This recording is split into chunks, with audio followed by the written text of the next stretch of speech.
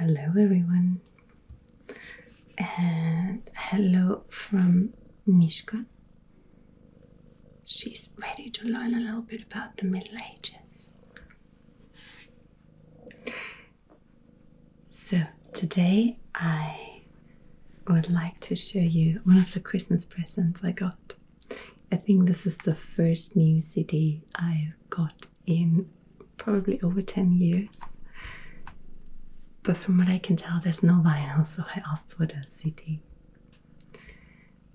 I mentioned recently that I've been listening to medieval songs from Spain, and then the algorithm suggested some other medieval music, and eventually I heard some of these. Carmina Carolingiana, Chants, épiques au temps de Charlemagne. So, songs from the time of Charlemagne. And specifically I heard the first one, Versus de bella che foi dacta fontaneto. The thing is, I don't know any Latin. I've had French, but never Latin, and I can sometimes identify individual words, but when I just see a title like that, I have no idea what it means. And I just thought, bella, probably something beautiful. And it was in December, they were chanting in Latin, there were some bells throughout, and I was like, oh, this is almost like Christmas music. Okay, it turns out it's not Christmas music at all. This is a really beautiful packaging, and the wonderful thing is you get so much information. Both the poems that are the basis of the songs and some additional information on the time of Charlemagne in both French and English. And there's also the Latin text here, the French translation, and the English one. It starts off, Aurora comprimo mane tetram noctem dividens, Sabbatum non illud fuit, sed Saturni dolium, de fraterna rupta pace gaudet daemon impius.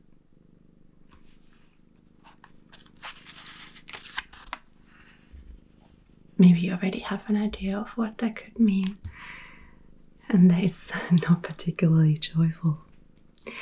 It says, the dawn that dispelled the horrendous night at the break of day was not a Sabbath of rest, but a Saturday of sorrow.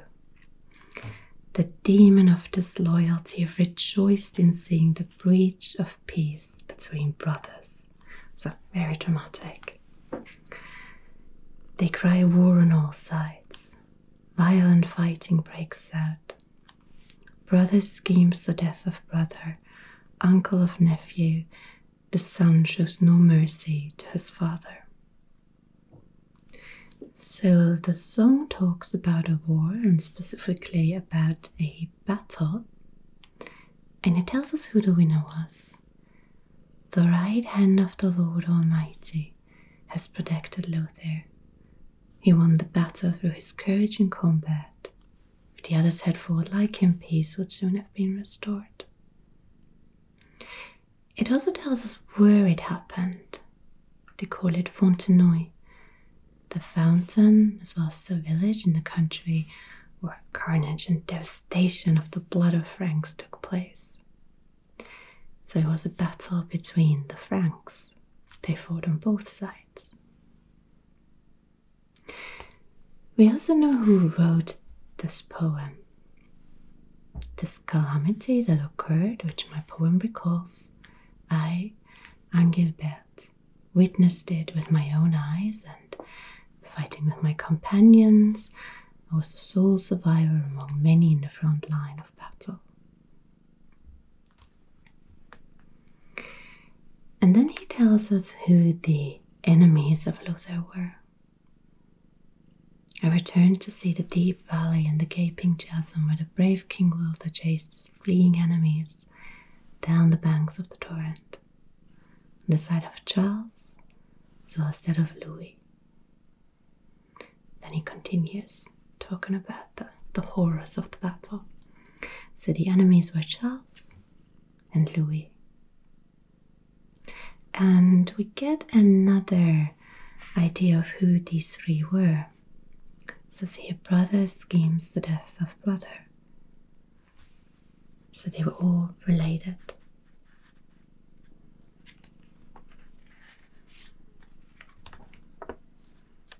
And before we go back and look a bit more at the history of this poem, there's one small detail I want to show you in the Latin version. Have a look at the first words of each line. Aurora, bella, caedes, dextera, etse, fontaneto, gramen, hoc, and so on. So it spells out the alphabet.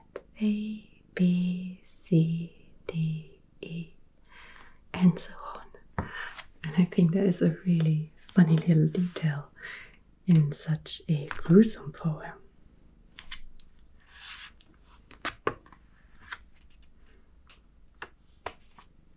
Anyway, so here we also get some information about Latin in the Carolingian era.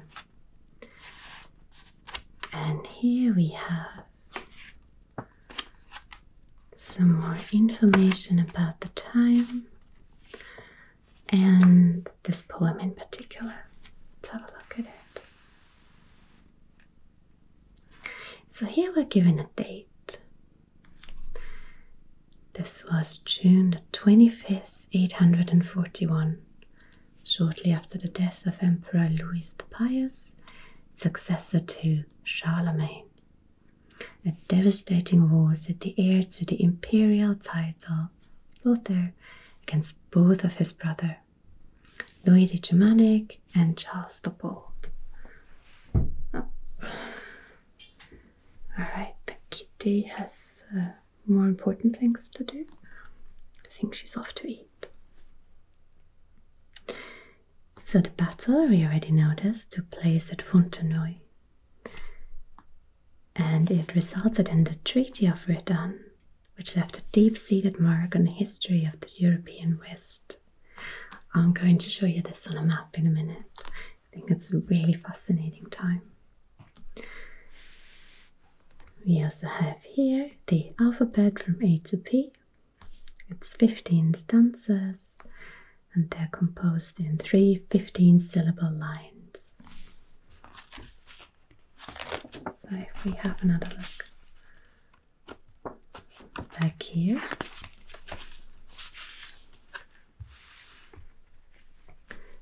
so we have here 15 syllables, a division, another 15 syllables, division, and a third set of 15 syllables, and then the next line.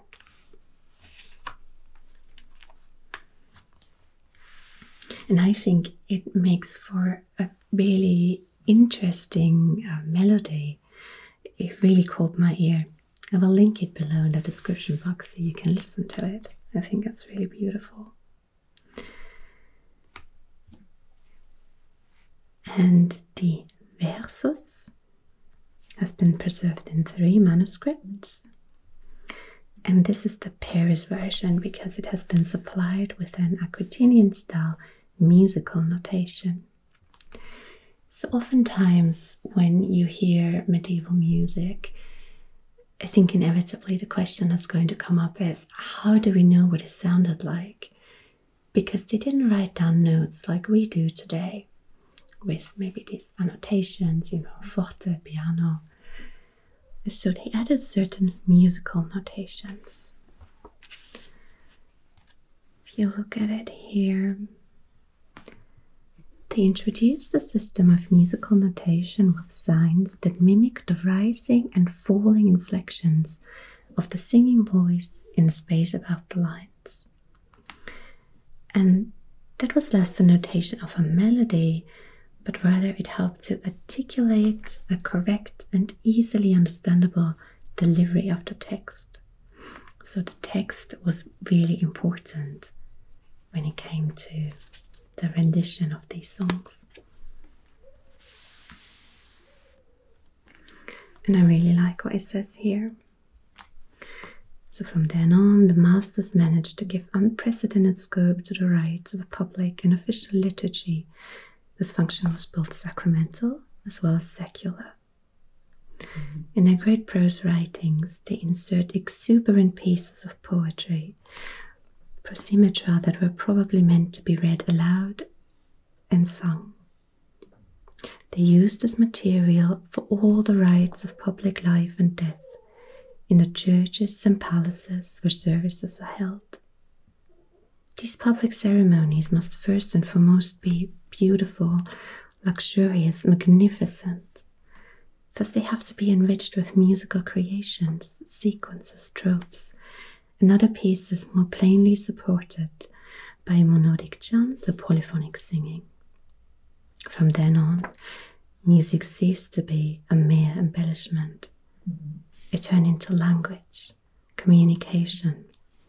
Contemporaries expected it to be awe-inspiring and to help memorization.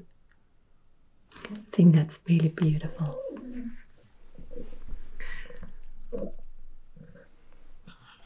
Okay, and before we look at the maps, just also briefly want to show you these photos of the musicians.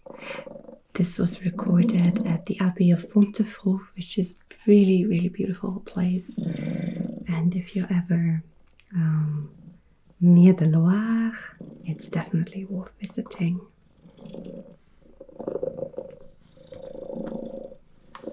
Okay, but we still want to know what was going on with those three brothers.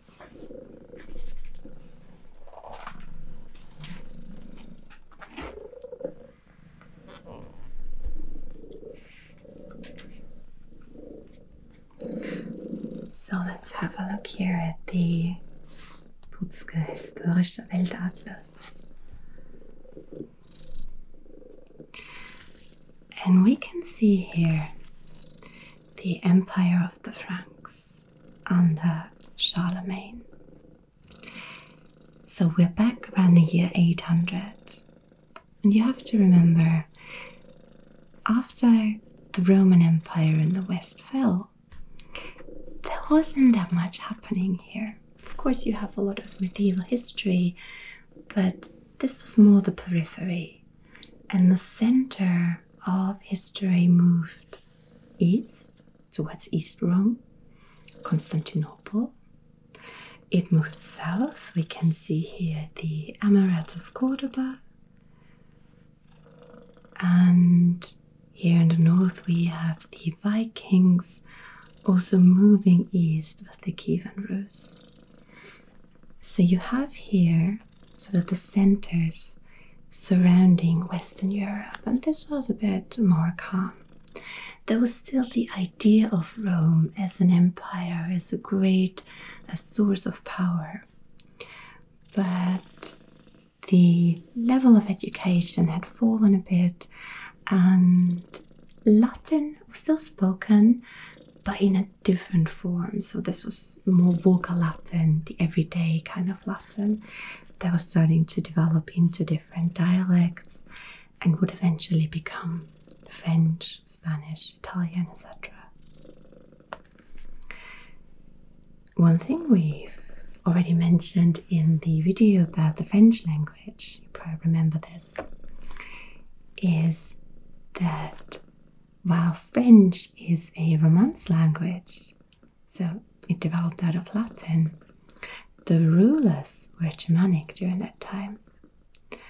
And Charlemagne probably spoke Frankish, which is a Germanic language, and not so much Latin, though there are comments that he learned Latin and he could even read it and he spoke it as if it were his mother tongue. I don't know if that's a bit of an embellishment, because obviously he was an important ruler and you only want to say the best of things about your emperor, right? Alright. We can also see the Bretagne here is not part of the empire of the Carolingians. But we can see that it extends eastwards across what would become Germany eventually. We have some areas here that would become Austria. And Charlemagne also ruled over parts of Italy. And that is a huge area. Now the problem is, after Charlemagne, this empire started to break apart. And with the Franks, the rule was that you would divide the land between your sons. So, the son of Charlemagne was Louis, and Louis had 3 sons. So he divided it into 3 parts. And we already know these 3 sons, Lothair, Louis, and Charles. We're going to switch to a different book because I think it gives us a better map of what happened then.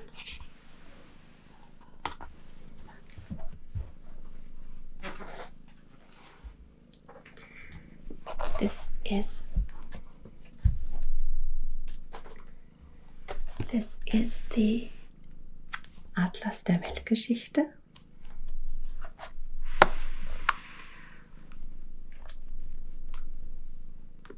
And here we can see the division of the Empire of Charlemagne.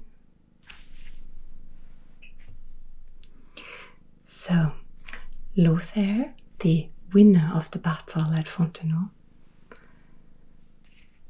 ruled the middle part of the empire. So we have here Frisia at the north. We have here Verdun, where they came together to sign the treaty. We have the Rhône here with Lyon. The Provence down in the south. And then here across the Alps, here's Basel, Strasbourg. Up towards the North Sea again. Initially, this also included the Italian part of the kingdom, but this eventually fell away. Now, you might think that is not really the best part of the empire, right? It's a really long and narrow land. Plus you have the Alps cut across it, which makes it very difficult to rule. And in fact, it broke apart eventually. But Lothair didn't just rule over this land. He also got the title of emperor. And he also had nominal overlordship of the other lands. So this was still altogether the Carolingian Empire. And Lothair was the ruler. So, to anyone outside, this looked like a unified area. Inside, you had 3 rulers with different laws, etc. Okay, east of the Rhine, with Saxony, Alemannia, eventually also Bavaria and Carinthia. We have the area of Louis the German, and on the other side with Aquitaine we have the Empire of Charles II. Gascogne here, like I said, Bretagne, all separate. And I think you can already see how this shaped the development of Western Europe over the centuries. This is an easy area to rule, relatively speaking. You can travel through it, it gives you plenty of land, and this would eventually develop into France. On the other side, you have an area that would eventually become the Kingdom of Germany in the Middle Ages, and then the German state today, with Bavaria having a bit of a special role throughout. But in the center, like I said, this broke apart. In fact, during the 9th century, you had 4 partitions of the Carolingian Empire. So the Treaty of Verdun was only the first one. Here in the north, you have what's today the Netherlands, Belgium, and Luxembourg, sovereign states. In the center, here with Strasbourg, Metz, you have Alsace and Lorraine, which would switch between Germany and France over the centuries. Are today part of France, but you still find a lot of people who speak German or the local dialects. Here we then have Switzerland, which is kind of went its own way. And here we have Burgundy, which would become quite important also with regards to the history of the Habsburgs. From here began the expansion across the Netherlands, Spain, and then into the New World. But Burgundy too sort of changed rulers over time. When I say they were ruled by the Habsburgs, this already gives you an idea that it was not part of the Kingdom of Germany and not under the rule of the King of France. You can see this really well here with the different treaties throughout the 9th century. 843, 870, and then again 879, 880. So here we have the Kingdom of Luther in yellow at the center. It then turns only into the southern part of Italy, and the northern part is divided between the eastern and western kingdoms. And eventually Burgundy is separated from it as well. And I always have to think of my history teacher, who basically said, because this was such a strange creation, it kind of only could fall apart. There was no way this could develop into one country. He might have simplified a bit, obviously, so we had a better understanding of it. But that really stuck with me. I find it quite fascinating. Okay, I think that Kitty's taken some interest again as well.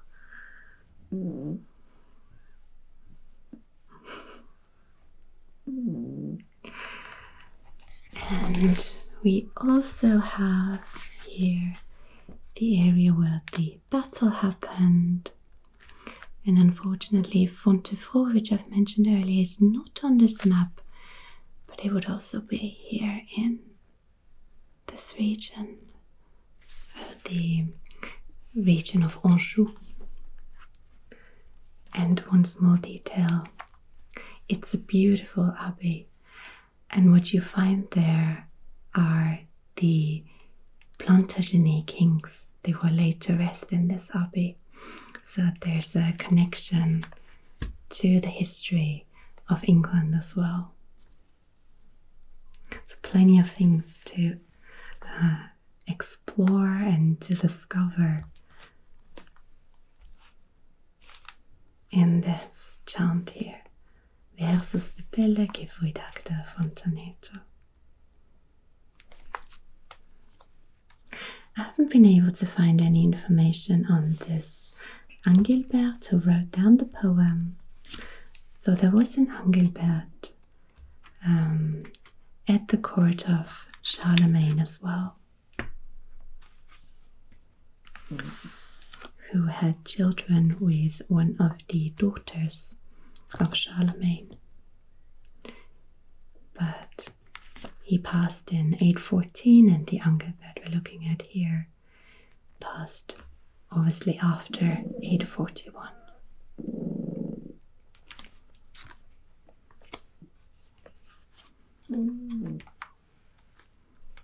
Alright, like I said, I'll link the song in the description box. Maybe you'll enjoy it as much as I did. And I think now I need to give this little kitty here some attention. Thank you for joining me today, and I'll see you again next week. Good night.